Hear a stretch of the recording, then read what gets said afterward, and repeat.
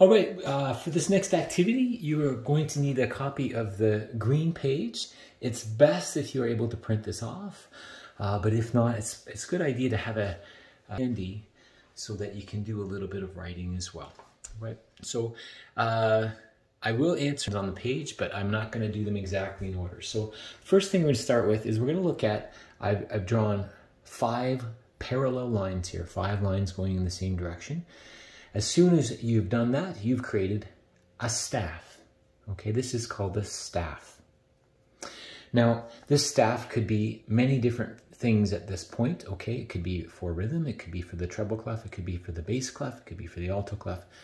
Today we're going to start with the treble clef. All right, and in order to do that, you've seen this symbol a lot. There are 2 steps. The first thing you're going to do is you're going to draw a hockey stick.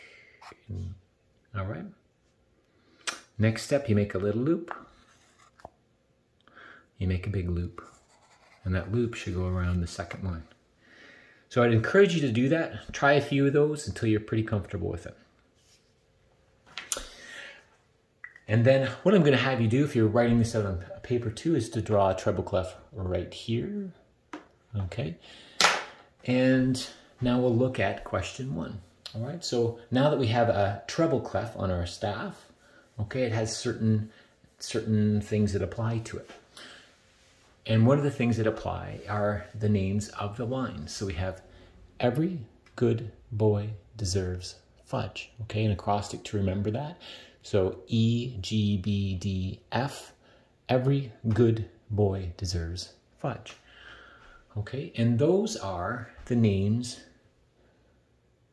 of the lines here. So I can't draw this out on my screen, but you'd have something that would look like this. Okay, so I'm actually going to ask you to draw this out on your paper, or draw this out on paper if you can. And each of these lines, cut that circle in half. When you do that, these notes are called on a line. We've talked about this before. So hopefully that's ringing in a bell. E, G, B, D, F, every good boy deserves fudge. We're going to scroll down now and look at the spaces. Okay, so same thing here. I'm going to ask you to write a treble clef.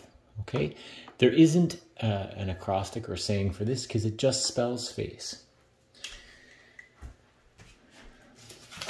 So we should have something that looks like this.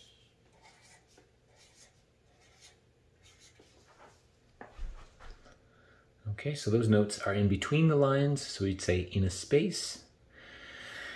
And we always start from the bottom up, so that would be F, A, C, E. There's our E, there's our C, there's our A, there's our F.